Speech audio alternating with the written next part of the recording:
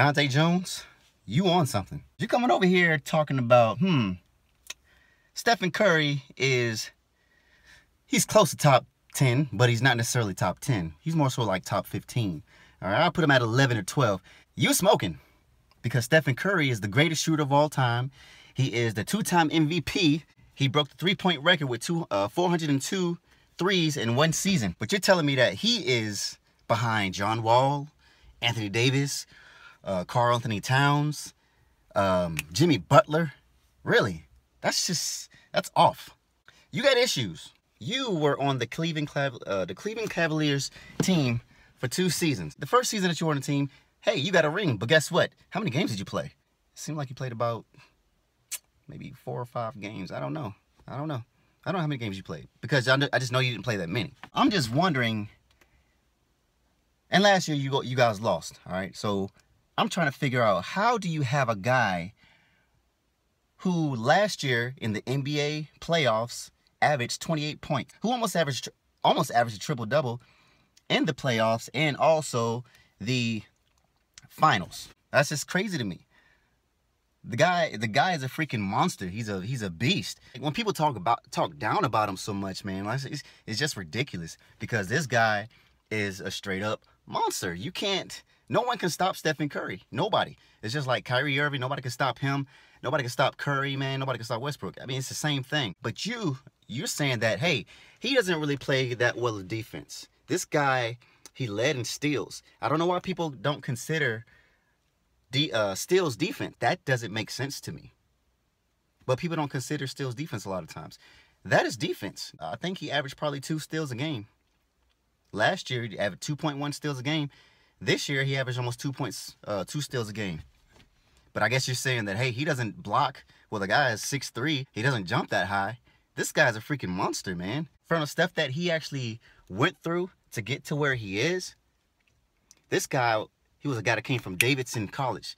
Davidson. No one has ever heard of Davidson. Like, who's heard of Davidson, really? Except for probably people in that town. Nobody's heard of Davidson. This dude came from Davidson. He put him on the map. That's when people actually knew about Davidson, when he took them to the Elite Eight. The guy's a beast. Curry did that. Curry is the face. I say he's the face of the Warriors. People say that Kevin Durant is better than Curry. Okay, maybe because of his height. Other than that, Curry is the most important player on that team. He's more important than Draymond. I know you said that Draymond is more important than Curry, but that doesn't make sense to me. Sure, Draymond can play all 5 positions, but without Curry, that team fails. If Curry wasn't on the team, that team will still make it to the playoffs with KD. Will they make it to the finals? I don't know. Now, if Curry were on that team and Durant was off, will they make it to the finals? Yes, I definitely believe they will, because they did it before. They can do it again. There's a big difference between Curry and Durant. Curry, he adds so much to that team. They built the team around him, the system basically around Stephen Curry. And also, I think the GM said that the reason why they are where they are right now is because of Stephen Curry. You can't be top 15 if you change the game. This guy changed the game. You can barely be top 10 and change the game. Stephen Curry has changed the game. So I can see why people saying, okay, LeBron's number 1, Durant's number 2. I would put Curry number 3. I will put Kawhi 4th. I will put Anthony Davis 5th. And then you got Westbrook and Harden and all them. But to say that Stephen Curry is number 11 or 12, that's just off the rocker. I've never really seen you play basketball. And when you have, it wasn't that great.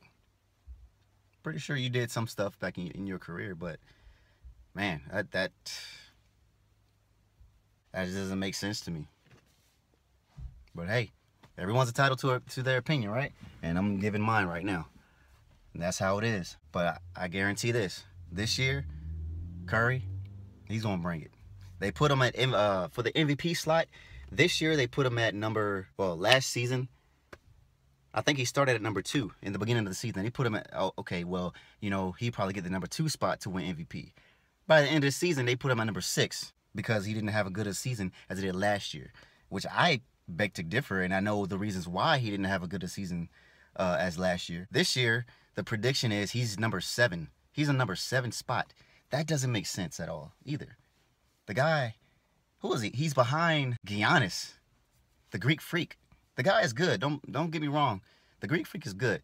But I would definitely not put him in front of Stephen Curry or Westbrook, because he's in front of Westbrook as well. Westbrook's number 6. But hey, Dahntay Jones, I don't know what's going on, man, but hey, you probably got to rethink what you're saying, because Curry's going to come, and he's going to come hard this year. He really is. He's going to come hard this year. Durant's going to come hard this year. The Warriors going to come hard this year, because they know everyone's gunning for him, and they're going to be ready. Bet that.